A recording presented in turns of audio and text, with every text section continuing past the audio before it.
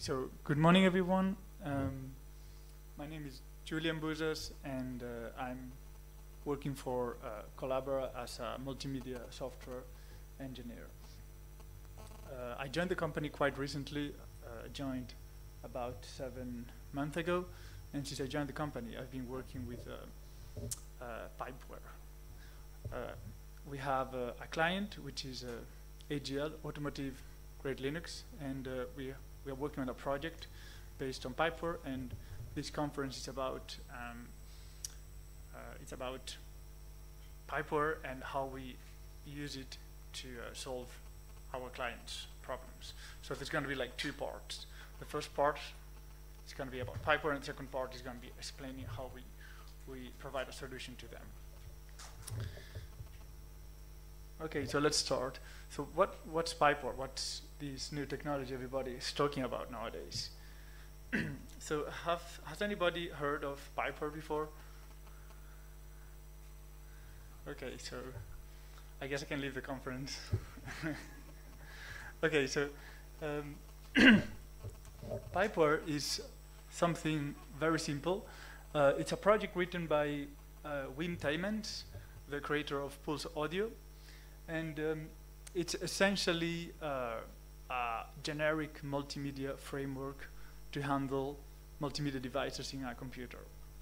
So it's like Pulse Audio, but for video as well. And it has also some features that Pulse Audio doesn't have.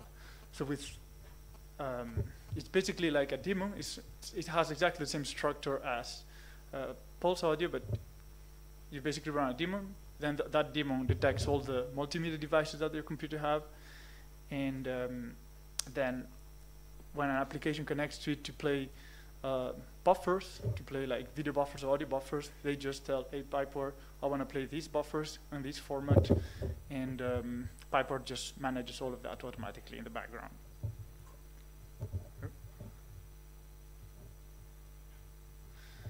Okay, so as I said before, it does format conversion.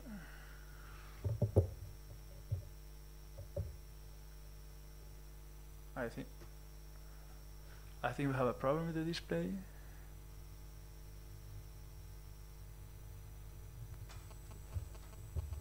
Hold on a second.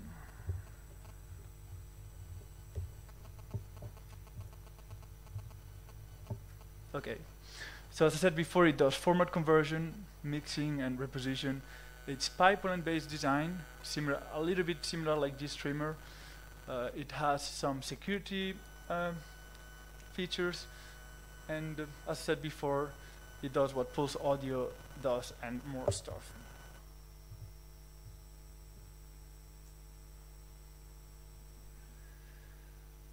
In fact, the original name of Pipewire was actually Pulse Video, and it was only supposed to handle video devices.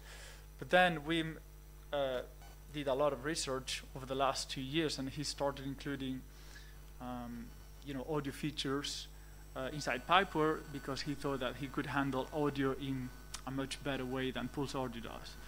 So he started adding these audio features, and he realized that Pipewire was not only for video anymore, and it was more like a generic framework. So he named it Pipewire. And now actually you can basically capture video from cameras with Pipewire, and also you can capture video from a genome shell screencast. And obviously you can do playback with audio and capture with audio, replacing jack and Pulse Audio. So if you have a look at the multimedia stack, we can think of Pipewire as a middle layer daemon that runs on top of the kernel and behind the multimedia applications. So Pipewire creates some nodes, usually is 1 node per device found by the kernel, and the GStreamer multimedia applications, they basically connect to these nodes and they start pushing buffers. Now, if 2 applications are connected to the same node, so Pipewire handle all of that to play both of them, or depending on some configuration files, so it's gonna cancel the other one and things like that. So let's have a look at these nodes there and these ports closely. All right, so we have different nodes in Pipewire. Let's say we have like 3 different kind of nodes. We have the gray ones and the red ones, which are basically device nodes, and they are created as soon as a device is found by the Linux kernel. Now these nodes, they usually have 1 port with a specific format. Think of ports like GStreamer paths and nodes like GStreamer elements, if you're familiar with GStreamer. And usually this format is exactly the same as the format that the device accepts. So it creates just these nodes, it doesn't do anything else. And then it also listens for applications connected to Pipewire. So we have another kind of nodes, which are the yellow ones on the left. And these nodes, they also have ports with the format specified by the applications. Now, if the format is not compatible with the ports of the device nodes, Pipewire can automatically create other nodes, conversion nodes, which are the blue ones here, the DSP mixer and the eco console. They basically do conversion of buffers, usually raw data, like raw video buffers or raw audio buffers. But all of this is configurable. So it's up to the session manager, which is an external application, to decide that logic. So when a client connects, who decides the logic, who's gonna link the nodes, and if you have like multiple audio devices and you wanna play something on your computer, who decide what default audio device is gonna be selected. So all of these is actually not done by Pipewire, but by an external media session. And Pipewire provides an API to do that, but that's a separate process. It's like a binary that the user code using the Pipewire API to do all of that. So with the external session manager, users can set up devices. They can set up the format, the mixers, the effects. They can create links between the nodes. They can grant security access and control for clients. And they can prioritize devices, which is the policy of the session manager. Since this is very user case specific, there's actually no generic logic to decide what device is the best to play. So for example, if you have like multiple Bluetooth speakers connected to the computer, and you start playing music on your computer, so do I have to play Bluetooth audio on the Bluetooth speaker? Do I have to play both on the ALSA device, on the speakers of the computer, or only ignore completely the Bluetooth speaker, only play on ALSA? So this is, there can't be like a generic way to do that, and that's why it's not included in Pipewire. There is an example, if you check out the project, that's only used for testing, and it basically links to the first ALSA device you can find, but that's, as I already said, it's up to the user. We are gonna go back on that later, because this is why we choose to use Pipewire for AGL. And it's actually, I would say it's probably the biggest selling point of Pipewire, because with Pulse Audio or any other sound system, you can't do that. You have to actually hack into it to do this kind of logic. So as I said before, let's move on the features.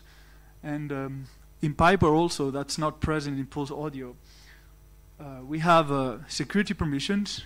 So each client can be made to see any entirely different graph. We have read permissions. We have write permissions and executable permissions.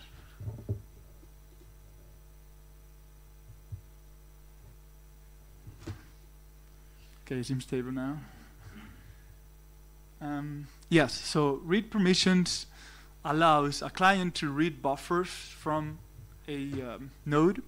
Write permissions allows a client to write stuff on a node, usually to playback. And execute permissions means clients can execute some methods in the node's API. For example, they can set different formats so the node can handle different formats. And the session manager, as I said before, it's responsible of applying permissions. So the design of Pipewire is very extensible. It's similar to most of the multimedia open source projects. It has modules.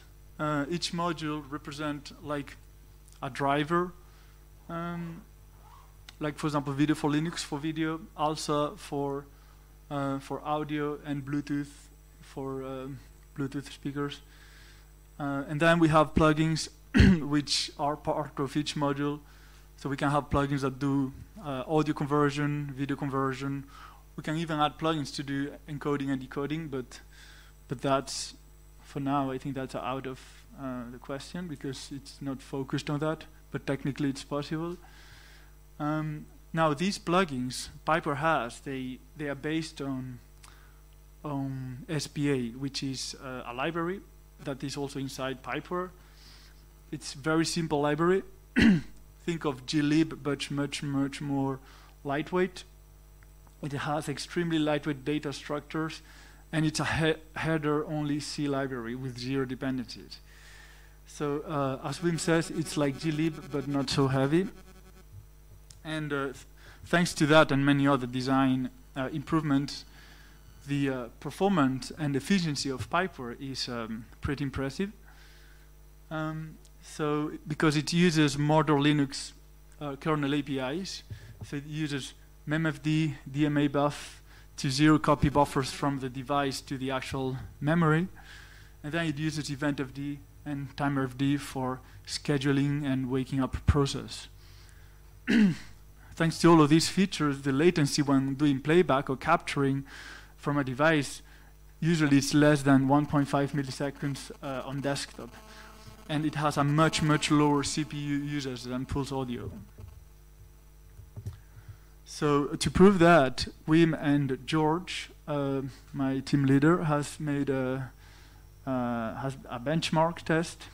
So they have tested a playback of 24-bit 96 kilohertz 521 channel file, down mixes to 3.1 and resampled to 48 kilohertz. So 4 measurements has been done. So the first one, it has I can see. How much is that? 0.2 CPU usage. And then the second and third one, they have 2.3 and 2.7 CPU usage, and the last one has 6% CPU usage. So the measurements were, for the first case, we were sending buffers of 1,024 samples per buffer. So the latency were 21.33 milliseconds. For the second case, we reduced the size of the buffers to only be 64 samples per buffer, and the latency is below 1.5 milliseconds. The latency is also about the same for 2 clients, and the latency is again about the same for 2 clients, but with the CPU pin at 800 megahertz. This is the hardware where the test has been done, and if you want to compare with Pulse Audio, with small buffers of 64 samples per buffer, Pulse Audio uses 100% CPU and fails and underruns. Right, so we have now this cool multimedia framework, but to use it, we need to change all the multimedia apps, right? If you want to integrate. But since that can take a long time, there's also compatibility APIs that Wim has done. So there is an ALSA plugin that basically does the bridge between ALSA API and creates the Pipewire nodes to to basically push data into Pipewire. Then for Pulse audio apps, there is a lib Pulse on the submodule on the GitHub project that basically generates a library that can be replaced with the original lib Pulse to send buffers to Pipewire, and the same for Jack apps. So with these modules, we don't need to change any current multimedia applications to use Pipewire. So who's behind this? The author is Wim Tijmans. It's a very old GStreamer developer and ex-maintainer. He's sponsored by Red Hat. Pipewire is embraced by Pulse audio developers because it's seen as the next generation of Pulse audio. And it's also welcomed by ALSA and Jack developers. It also has the MIT license. And the current status of it is version 0.2 is distributed in Fedora and many other Linux distributions. However, it only handles video so far.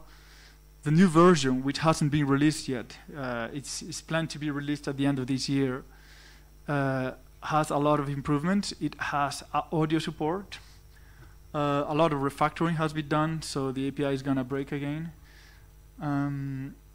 It has Bluetooth. It's starting to have Bluetooth support, even though it's not quite stable yet. And it's actually the version we are using for Automotive Grade Linux.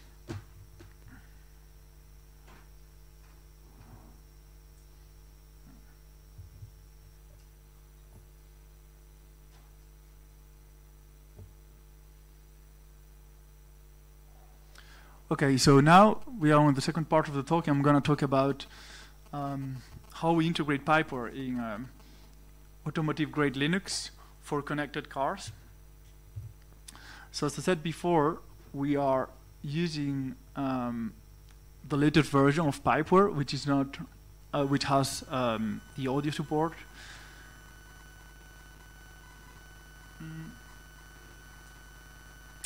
Mm-hmm.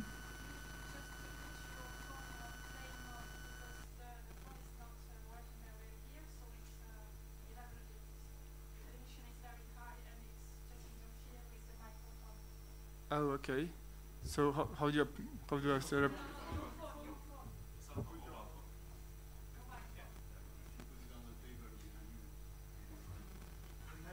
This one here. Okay, thank you.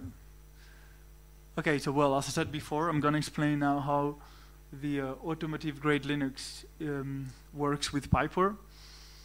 So as I said, we are using the version 0.3, which hasn't been released yet and has support for audio.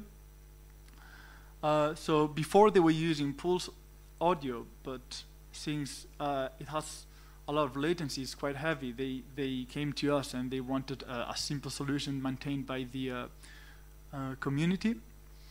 So we offered them Pipewire, and we started writing our own session manager for Pipewire to handle all the logic and the permissions and all of that I was explaining before. So we created a separate project called Wireplumber, and it's merged in version 8.0, Happy Halibut, and it's about to be released at some point. And we also plan to integrate video in the future. So Wireplumber is the first session manager for Pipewire. It's only currently targeting for embedded use cases. So we will see about desktop in the future.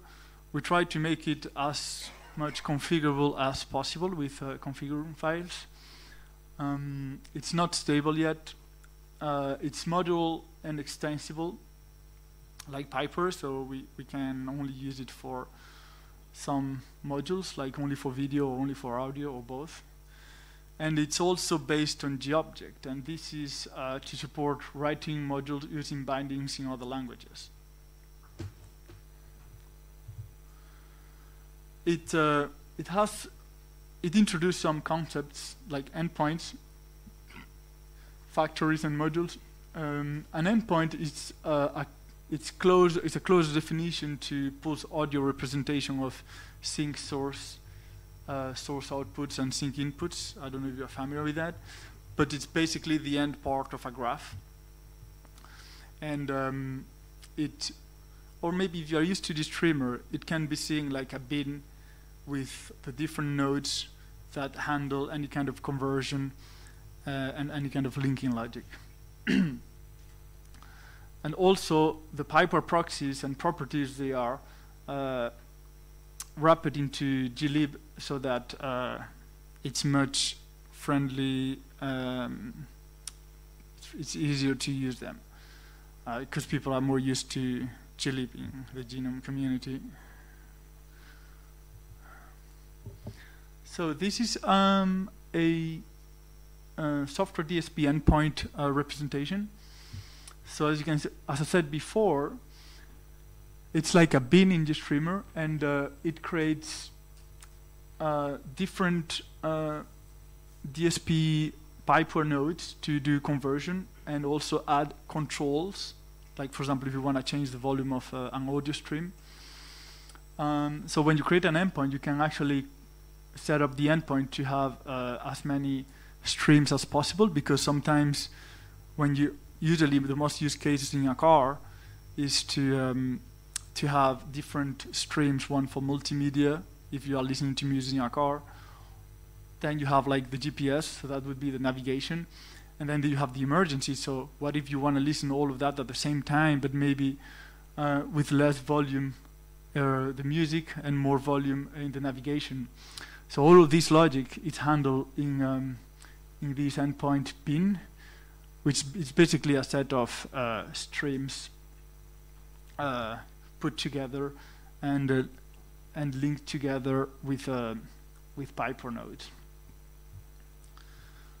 This is obviously only the conversion is done in software, but we also have the hardware DSP endpoint, which George started implementing it, and it's basically the same as before, but the conversion is done using the hardware, the Unisense board from AGL. Since Pipewire supports plugins, the way to do that is to create a plugin in Pipewire that basically connects to this hardware device and send buffers, and the endpoint is basically an abstraction of all of that, and the session manager connects to these endpoints by just like a regular endpoint. It doesn't need to worry about what kind of endpoint it needs to link. So that was the more like the general idea of why creating this concept. Right. So the policy management decides. The policy manager is the part of the session manager that decides how to link the nodes. So in WirePlumber is fully configured with TOML files. There is a default configuration, but user can change that. So the default configuration is that clients have rolled with priorities.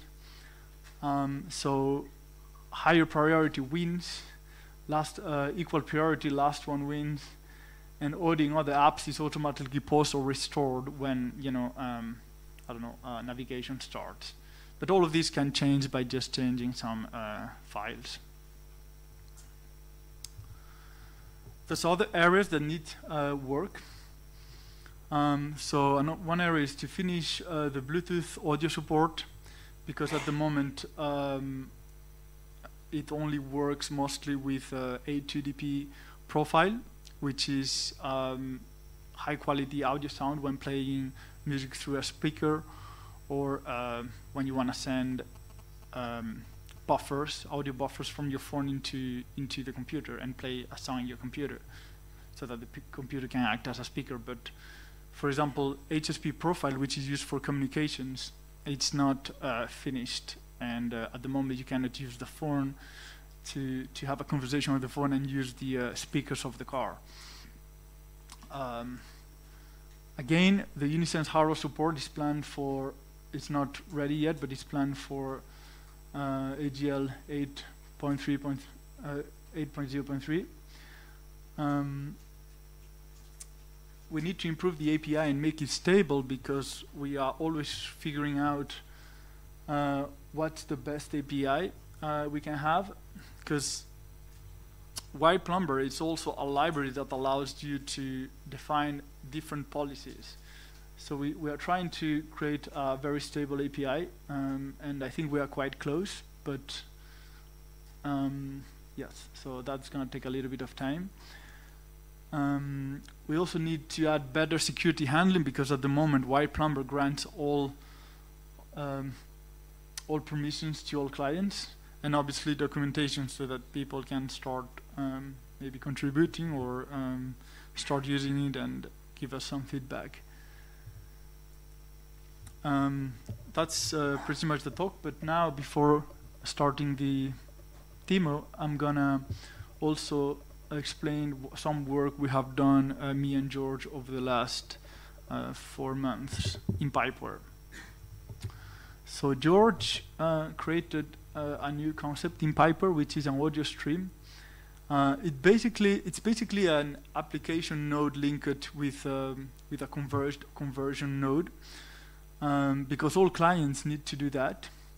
So yes, it takes the input from a client asynchronously. It does the conversion, resampling, mixing, and all of that, and also it handles flush and draining. Then he also wrote a Pipewire audio sync and Pipewire audio source elements on GStreamer, because the current elements in the master branch of Pipewire, they don't really work very well with audio. They only work with video.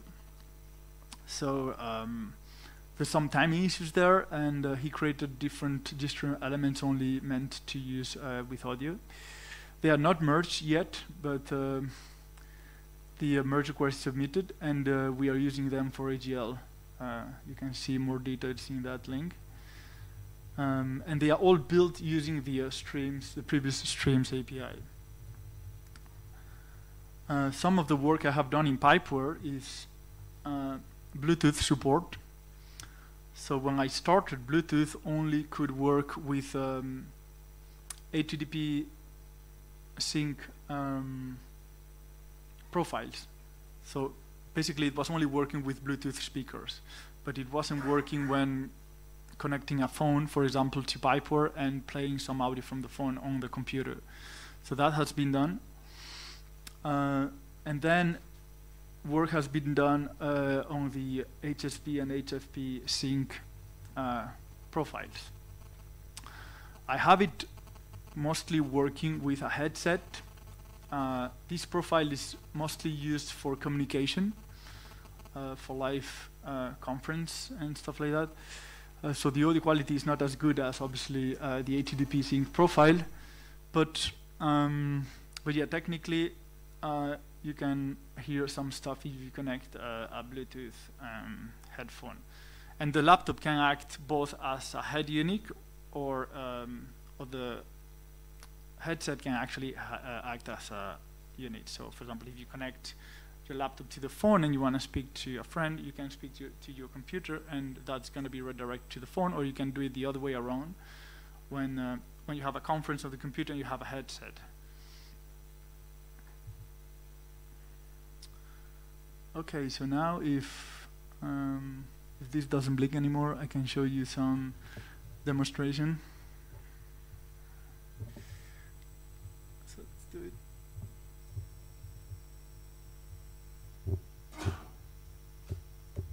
Okay.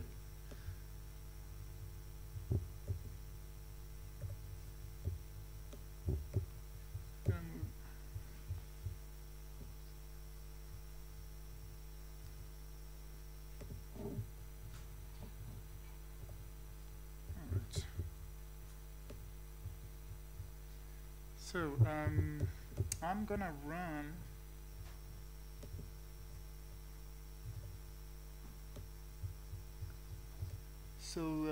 yeah, I'm gonna run here the Pipewire daemon. Okay, so it's running now. It has created all the nodes. We don't see anything here because by default Pipewire doesn't print anything.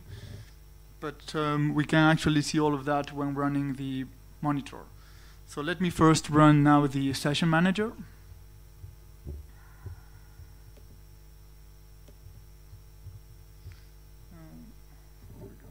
So I'm going to run Wireplumber, which is a process that is charged to link all the nodes when an application starts. Okay, I'm running it. And now we can have a look at all the objects that Pipewire has created. So I can use there's a client to basically inspect all the status of the Pipewire daemon.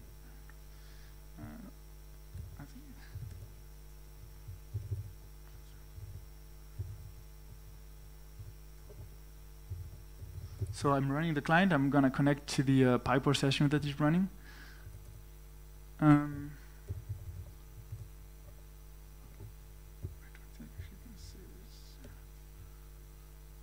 Okay, so there's several. It's like a shell, and there's several commands to inspect, or you can even create nodes manually using this client.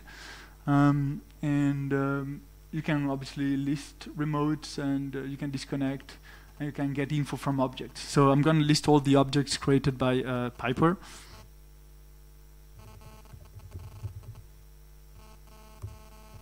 And we can see that there's every object has an ID. So there's 158 objects. This is because Wireplumber also creates all the DSP nodes needed when converting formats. So yeah, basically, you can see these are ports, and if we go up,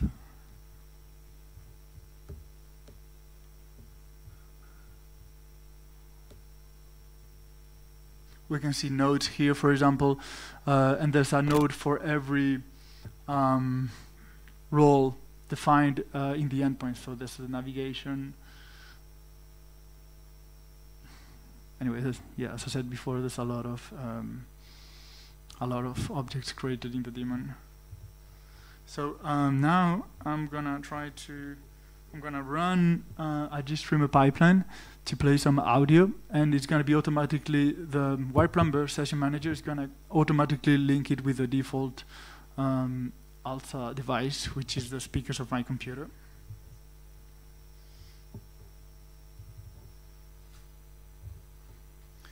I'm gonna play us. The pipeline is actually this one.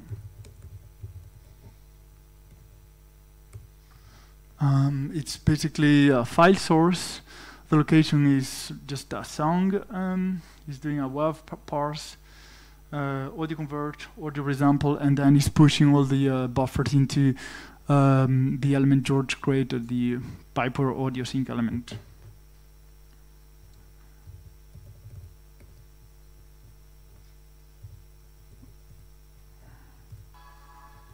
I don't know if you can hear that.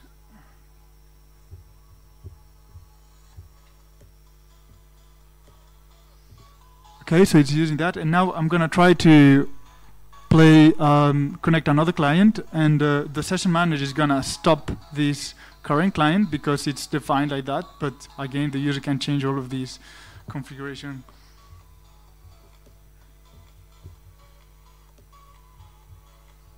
So I have here another terminal. I'm gonna run just a basic scene wave. Which is basically audio test source and Pipewire audio sync. Again, so now you can hear only that, and the other client is paused. Now I'm gonna cancel that, and we can hear the other clients playing. And yeah, we could play both clients at the same time, so all of this logic is completely configurable by the session manager.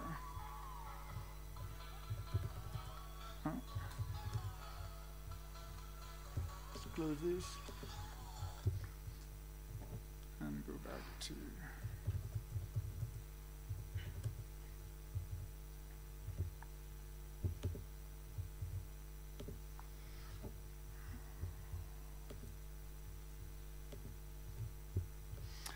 Okay, then that's all for the conference.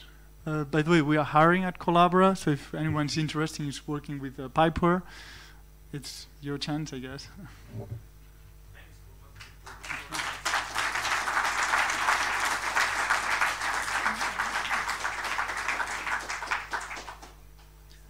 Any questions?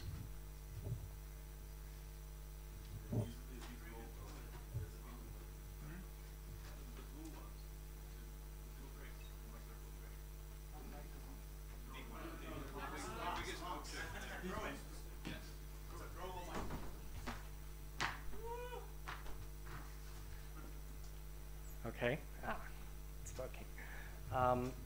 So, what's the replacement for the Pulse Audio ALSA profile stuff? So when I have a slightly complex ALSA output path where I have multiple layers of volume management in the output, do I get it right that I would have to do a hardware DSP module for Pipewire for that? Sorry, can you repeat? So what's the replacement for Pulse Audio when writing?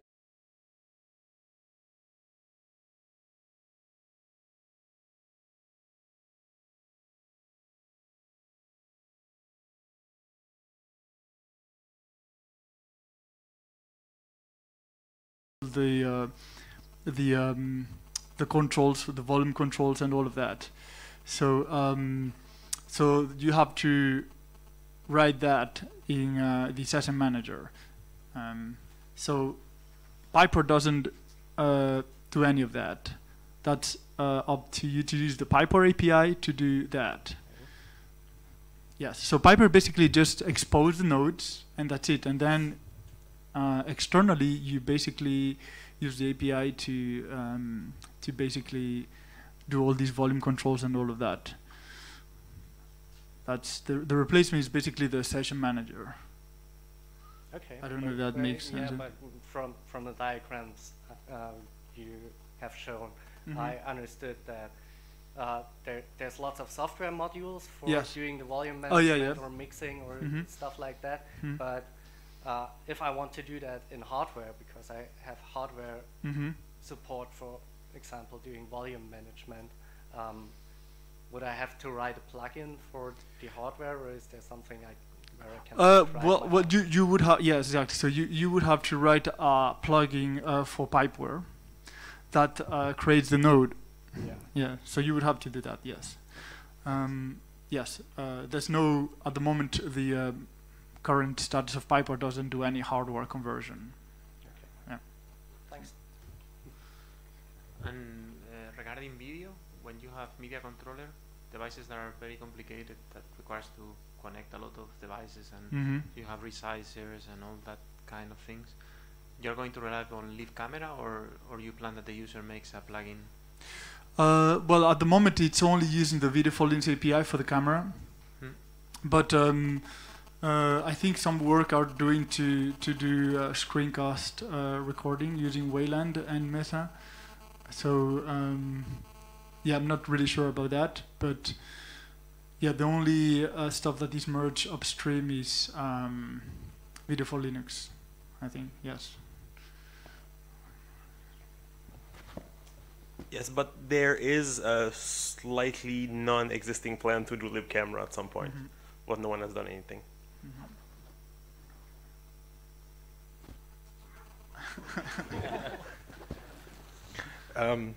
So maybe you're not the right person to ask this, but can you comment on why MIT license was chosen? I'm not sure about that, but I don't know, probably because you have more permissions than the BSP one, the other one, GPL. So is it, do you probably know you can include it in private software. Probably that's the main reason, I guess. Do you but know maybe Olivier know more about that. So the next question is: do you know about already know about commercial extensions not being publicly available? The license was chosen at the request of a very large corporation which does a Linux kind of Linux operating system.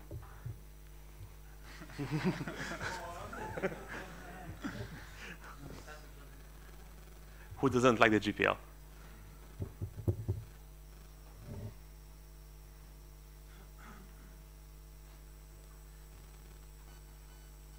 All right, any more questions? Yeah. Okay, so the first, just you can give it to. So I was curious about the low-end embedded systems. You mentioned that every input in the Pipewire elements behaves like a GStreamer sync and handles format conversion and all that stuff. Yes. Can you somehow explicitly control that? Because some formats might be better fit for a really low-end embedded systems than others. Is there something like caps filters in GStreamer? Well, yes. There's like caps filter, which well, there's no caps filter, okay, but there's only two elements. One is the audio convert element, and the other one is the video convert element. And they at the moment they only work with raw data. So the caps they are different than GStreamer because they are actually structures with all the format information, and they are not strings. So the negotiation is basically much faster than GStreamer because it doesn't need to compare a string. But again, it's a structure, and yeah, it's at the moment it only supports raw data, at least for audio. Maybe for I didn't actually check the video because I think some cameras they don't output a raw video buffers because maybe it's too. If you have like a 4K camera, that's maybe too heavy. So they probably output in some different encoding format. So for video, there's probably some encoding format down there. But again, it's a structure. It's defined. It's predefined. So it's not a string. It's not as flexible as GStreamer.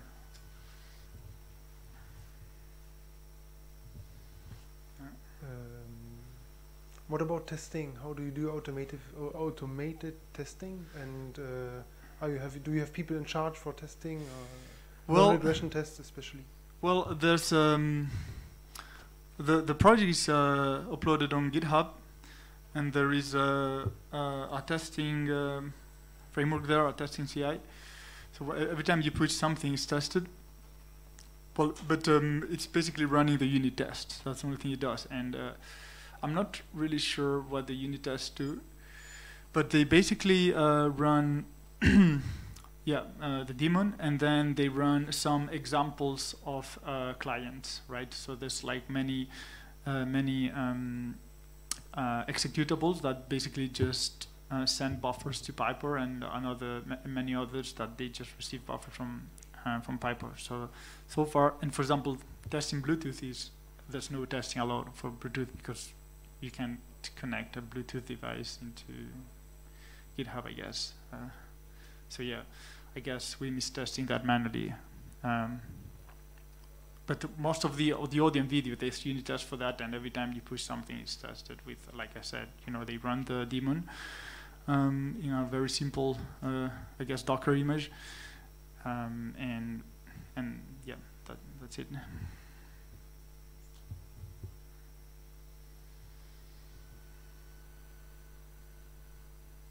Okay, so I think that's it.